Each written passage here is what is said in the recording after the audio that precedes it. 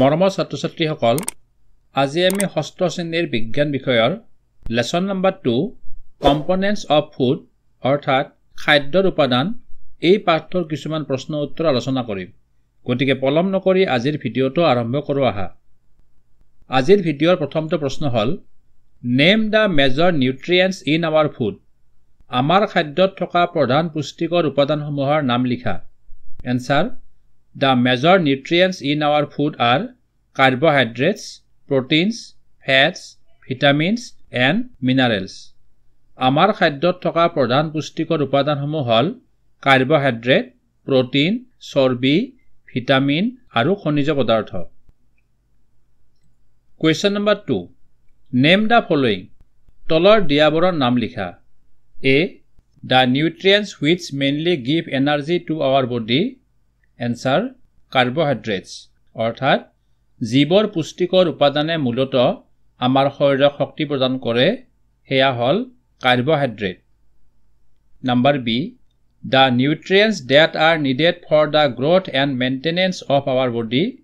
Answer proteins অৰ্থাৎ আমাৰ শৰীৰৰ বৃদ্ধি আৰু ৰক্ষণাবেক্ষণৰ বাবে প্ৰয়োজনীয় পুষ্টিকৰ উপাদান হ'ল protein.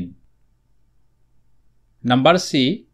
A vitamin required for maintaining good eyesight. Answer vitamin A অৰ্থাৎ চকুৰ দৃষ্টিশক্তি ভাল ৰখাৰ বাবে প্ৰয়োজনীয় এবিধ ভিটামিন হ'ল vitamin A. Number D. A mineral that required for keeping our bones healthy. Answer calcium অৰ্থাৎ আমাৰ হাড় সুস্থ কৰি ৰখাৰ বাবে প্ৰয়োজনীয় খনিজ পদাৰ্থ হ'ল calcium. Question number 3. Name two foods each rich in অৰ্থাৎ প্ৰত্যেকেই সমৃদ্ধ দুটা খাদ্যৰ নাম লিখা। A fats অৰ্থাৎ চৰ্বি আৰু ইয়াৰ সমৃদ্ধ খাদ্য দুবিধ হ'ল ঘি and butter অৰ্থাৎ ঘি আৰু মাখন। Number B.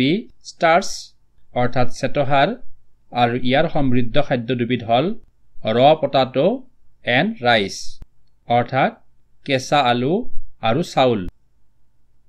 Number C. dietary fiber অৰ্থাৎ আহজাতীয় খাদ্য আৰু ইয়াৰ সমৃদ্ধ খাদ্য দুবিধ হ'ল কেবেজ and carrot অৰ্থাৎ কবি আৰু গাজৰ। Next number D. protein আৰু ইয়াৰ সমৃদ্ধ খাদ্য দুবিধ হ'ল egg and pulses অৰ্থাৎ কণী আৰু দালি। Question number 4. Tick the statements that are correct. শুদ্ধ বিবৃতিবোৰত শুদ্ধ চিন দিয়া। Number A. By eating rice alone, we can fulfill nutritional requirement of our body. Wrong. অকল ভাত খালে আমি আমাৰ শৰীৰৰ পুষ্টিৰ প্ৰয়োজনীয়তা পূৰ কৰিব পাৰোঁ। অশুদ্ধ। Number B. Deficiency diseases can be prevented by eating a balanced diet. Correct. সুষম আহাৰ গ্ৰহণ কৰি অভাৱজনিত ৰোগ প্ৰতিৰোধ কৰিব পাৰি। শুদ্ধ। Number C. Balanced diet for the body should contain a variety of food items. Correct.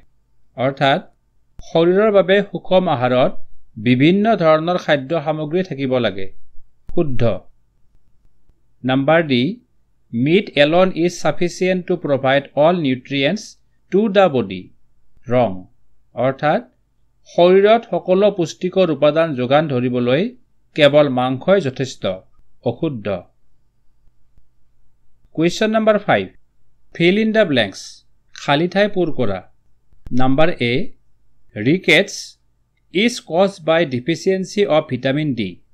Ricket vitamin ডিৰ অভাৱৰ ফলত হয়। Number B. Deficiency of vitamin B1 causes a disease known to beriberi.